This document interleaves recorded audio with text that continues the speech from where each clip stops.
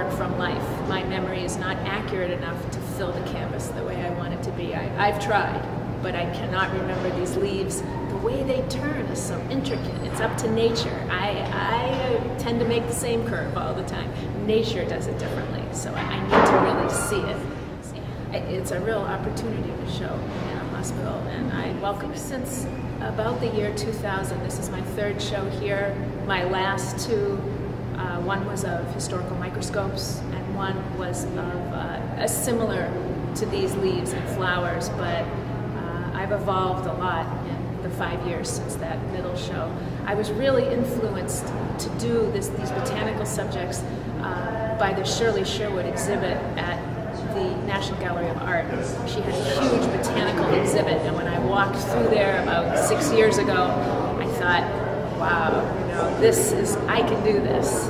And from that time, I focused mostly on botanical subjects, and that's been more than landscapes, more than still lifes. That's really where I've gone. I would say it takes about a week to make one of these, but I have to say that one of them was completed last night at 11 o'clock. So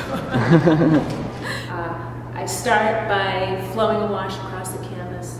I transfer a 16 by 20 inch drawing onto the canvas once the acrylic wash is dry.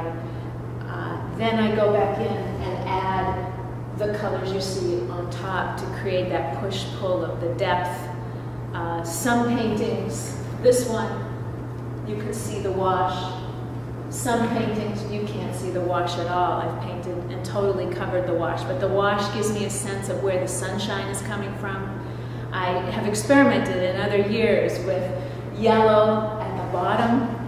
Well, it's not a success because people expect the sun to come from the top of the painting, and they're confused, and you see the puzzlement in their faces. So one thing about the wash is it helps me focus on the sun, the shadow, where the light's coming from, so then I can go in and darken or lighten the leaves depending on where I am imagining sunshine falling.